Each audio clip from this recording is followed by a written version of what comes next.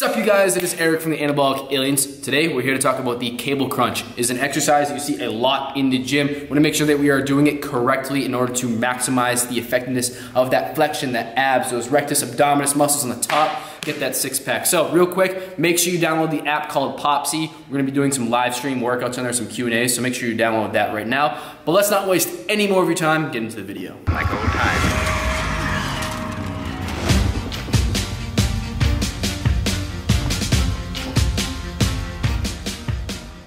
Alright guys, so we're taking a walk over to your typical cable machine setup. Now we're using a bar attachment. You can use any sort of attachment you want, like a rope, etc. Just pick one that works for you. For the sake of this exercise, what we're going to be doing is seeing these grips, taking an underhand approach that's going to allow for our elbows to come down better during this exercise. So right here we're going to sit up. Now typically from this position is where most people tend to screw up the exercise. They have a perfect time setting up, but once they actually get into the exercise, this is what they are doing essentially. So as you come down, they're coming down just like this, right to the floor.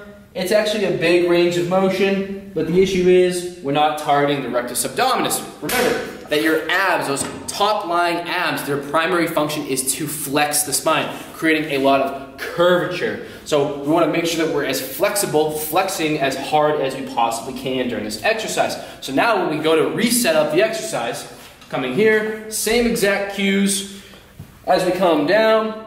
Bars behind the head. Our knees are going to be together, first of all. That's an important thing because as our elbows come down, we want to make sure that they have some clearance to get all the way by so we can really bend our spine forward, flex it as much as we possibly can. So our whole upper body is nice and tight. We're going to move as one solid unit. We're coming down. So this is where people screw up. Usually from here, they go to the floor. The issue is we want to bend back into our body, right into our hips as hard as we possibly can. And then come all the way back up. And down, and up, down, and up. Now, you'll notice that as I perform this exercise, my head is almost completely upside down. So the top of my head is almost facing the ground. This is ensuring that we have the most amount of flexion.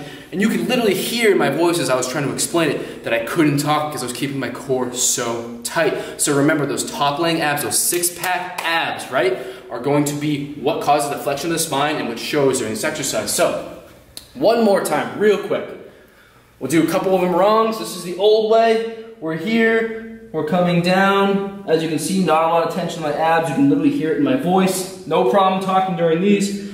Difference right here, now we're going to flex as hard as we can. We're coming in all the way to the hips. Back up, all the way down.